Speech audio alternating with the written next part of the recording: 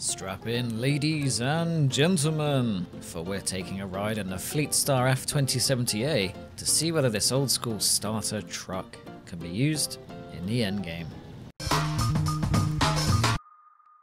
If somebody left a Fleetstar F2070A outside the ATribeCalledCars castle, I'd be a very happy man. Sadly, this only happens in SnowRunner right outside your first garage in Michigan. Simply repair it or drag it into the garage box, and voila! You have 3 trucks in your fleet. Given that someone disregarded it like a used tissue or a SnowRunner debug kit, it's easy to overlook this heavy-duty 6-wheeler. Especially as the GMC MH9500 you're given just before can also have all-wheel drive these days, one of the most powerful upgrades around. And let's remember that many of us ended up sneaking off to get the Paystar, Tiger King, and Azov 64131. All trucks that can and will last you to 100% completion. A dream and a curse. Why? Because SnowRunner is a game about savoring the journey, enjoying what you have, going the scenic route, and then tipping over. The Fleetstar F2070A does all of that, including the tipping. Now, it's not exactly dazzling in its freshly baked state, and the steering can be twitchy. It also likes to absorb damage like a damage-absorbing thing. But a few choice upgrades make a world of difference to the Yeetstar, as it's known on my Discord. Don't believe me? Bring on the 80s montage.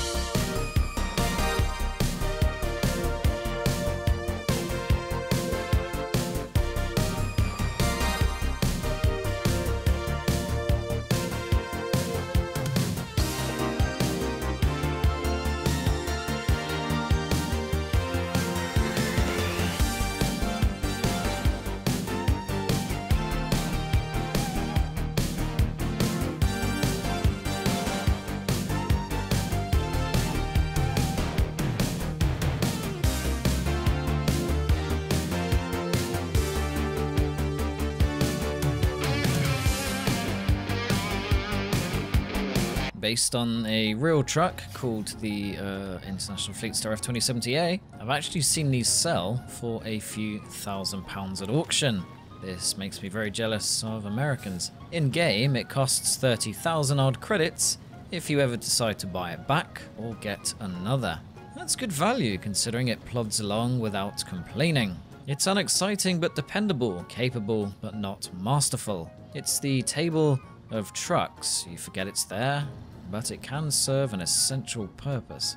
In fairness, it does have one of the best horns in SnowRunner, and I like its styling, inside and out. Produced between 1962 and 1971 by International Harvester, it harkens back to a time when you could smoke on planes, and health and safety meant having 3 pints instead of 4 before driving. Also, the upgrades to make it better are easy to get. All-wheel drive is next to where you find the truck. Meanwhile, the second best and S-rated SI 6-valve 2100T engine lives in Michigan, as does the highly recommendable off-road gearbox and raised suspension that both make it less stuck-prone. As for tyres, you only need level 6 for either the 42 or 45-inch all-terrains, and level 8 for the off-road UODs that are better in mud. I tend to use the UOD 1 or 2 these days. It can even have chained at level 12 for ice in Alaska, Lake Cove, and Amandra, but just don't expect mud tyres. Only the spare wheel needs a high-ish level at 16, but it's hardly essential. Even the snorkel can be slapped on right away for 1,700 SnowRunner credits. But it does sit lower down than a lot of other trucks. Naturally, yellow submarine moments are best avoided.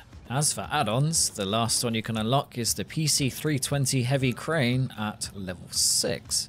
Not that it matters, because it's not really a great platform for this kind of work. You're better off using the flatbed, sideboard bed, metal detector, low and high saddle, or the new log carrier front and log crane.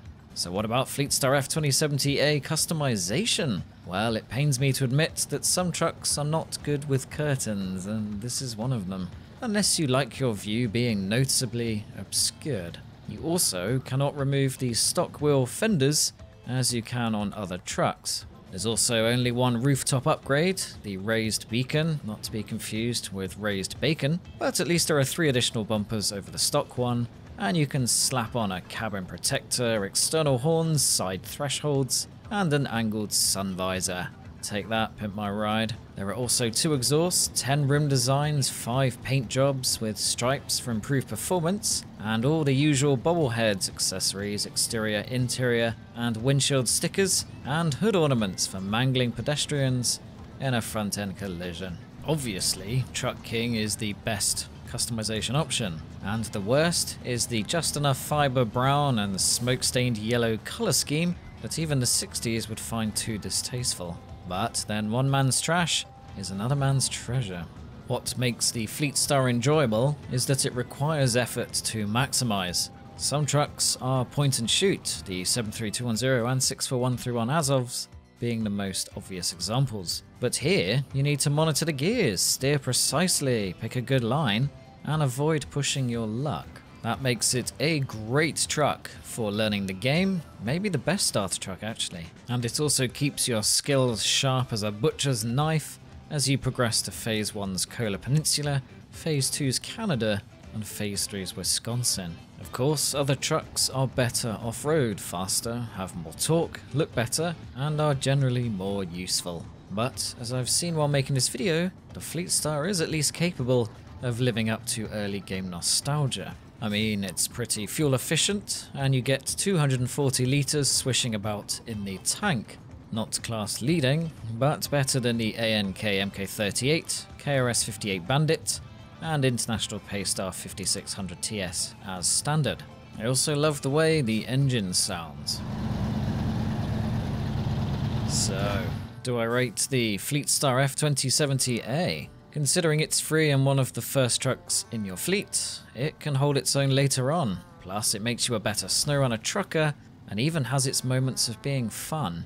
This is despite the fact it looks about 200 years old when you get it, yet only has relatively few miles under its belt. The owner before must have been a worse driver than me. For such an old timer, we should be applauding the fact it's still relevant. Time may have moved on since brown leather seats, 3-spoke steering wheels, analog radio, cassette players, and manual windows. But none of that matters when towing heavy goods through harsh terrain. Something it does competently. And that's it for my Fleetstar F2070A starter truck review. I hope you enjoyed it. It was quite nice going back to the start of the game again. More truck reviews incoming and some other driving game stuff, so stay tuned. And be sure to like and subscribe, as it really helps A Tribe Called Cars chug along. I shall see you in the next video. Take care, bye.